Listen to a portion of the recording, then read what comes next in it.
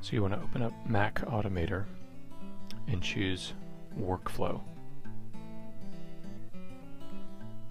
Now you want to search inside Automator for Get Selected Finder Items or Selected Finder Items.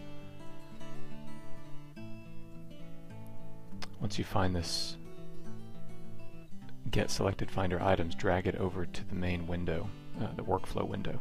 Now search for Sort Selected Finder Items.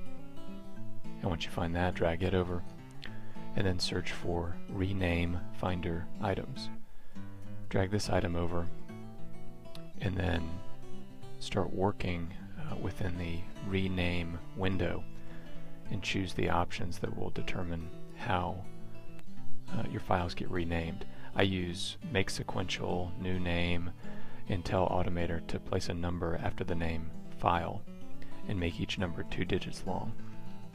You can change this later if you want to.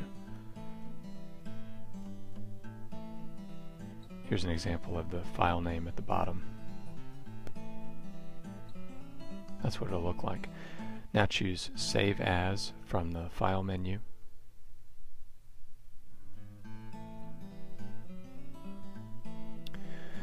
And name the Automator application something you'll remember easily, like File Renamer. That's what I chose. And before you save, change the format to Application and hit Save. Now find a series of files you want to change the names of. Select the files and then go to the upper right hand corner of your Finder window to Spotlight and type in the name of the Automator application you just created, File Renamer in this case. When you hit Return, after choosing the name of the program in Spotlight, the program runs and changes the file names automatically according to the parameters that you specified.